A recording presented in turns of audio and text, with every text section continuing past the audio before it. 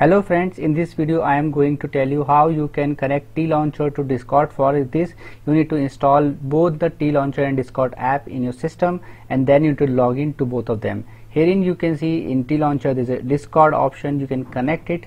You simply click on this link. It will direct you from browser to the Discord application directly. It will ask you to join the TLauncher page on Discord application. So you can see you can join this TLauncher official page here. So it is very easy. Simply click on join and move to the next step. So you can simply click on next and follow the on-screen instructions to join this account. So very useful and very easy.